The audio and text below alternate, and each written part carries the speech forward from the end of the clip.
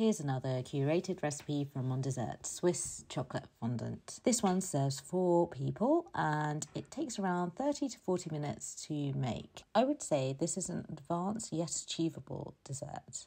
It is quite tricky to get that inside lava-like consistency, but once perfected, it is just so impressive, especially at dinner parties. So let's get started. First of all, you want to make your melting middle ganache center. Pour 50 ml of milk into a medium microwavable bowl. Open up the sachet of chocolate drops and add to the 50 ml milk. Microwave for 50-second bursts, approximately 3 times, stirring in between until all the chocolate has only just melted and you have a smooth, glossy finish. Only heat until the chocolate has just melted. Divide the ganache 4 ways and pour into the 4 molds. Set your timer for around 15 minutes and put them in the freezer.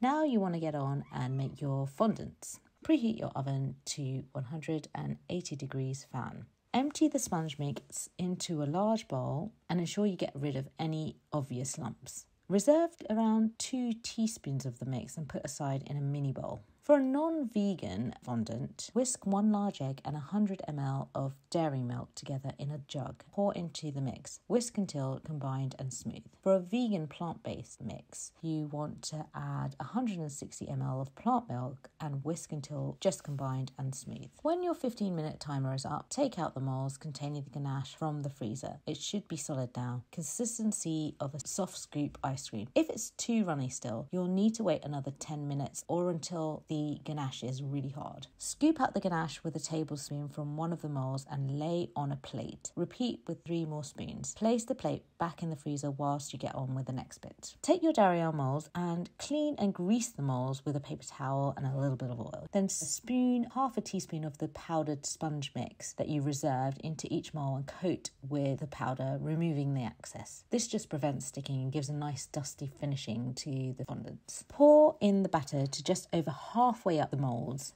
then take the ganache out of the freezer. Have 2 teaspoons at the ready, then create a well in the center of the batter and place the very heaped teaspoon full of ganache in the middle. Do not push down too much. You want the ganache to rest nicely in the middle. Let the batter engulf the solid ganache so you can see the batter on top. The level should be around 2/3 of the way up the mold now. Place the fondants on a baking tray in the middle of the preheated oven for 12 minutes. After the 12 minutes are up, take them out and insert a skewer or a fork around the edge rather than the center to see if it comes out cleanly. If not, place them back in the oven for another 2 minutes. Leave them to settle for 30 seconds. Gently release the fondants by inserting a slim knife around the sides carefully not to ruin the edges. Place a pretty plate on top and inverse and tap and gently ease out the fondants. Now the moment of truth. Take a spoon and indulge into a gooey chocolate melted center. Serve with fresh raspberries, cream or ice cream to cut the richness of the dark grown-up chocolate. One top tip. Even if the center is not 100% melted, the results will still be delicious. It is a skill to get the timings exactly right for this recipe. And once you practice it a few times with knowing your oven, you'll be getting perfect results every time. Enjoy!